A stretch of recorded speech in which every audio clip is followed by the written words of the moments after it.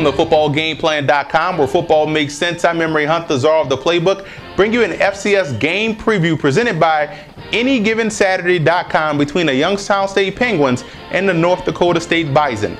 Let's look at Youngstown State in this ball game. You look at what they can do well offensively. They got to get the passing game going. So I look at the focus of Christian Bryant, their talented wide receiver, going against the All-American corner and Marcus Williams.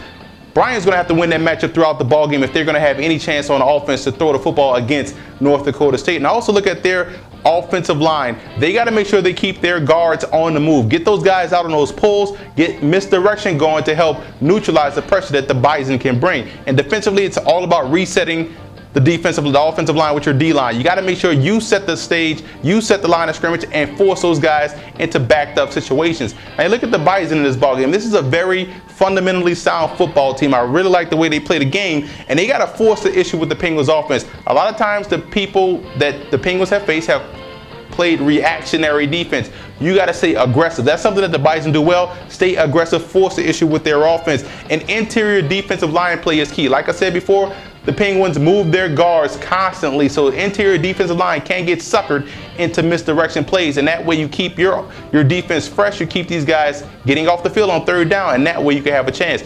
This is a big battle right here. We may see these two teams face later on in the season in a playoff matchup, so I like this game right here. I'm going with North Dakota State. Why? The Bison offensive line, defensive line, very stout, same as the Penguins, but I like the way they run the football, and they don't beat themselves. This is, again, a very fundamentally sound team, so I'm taking the Bison to win this one in a very close ball game in the FCS level.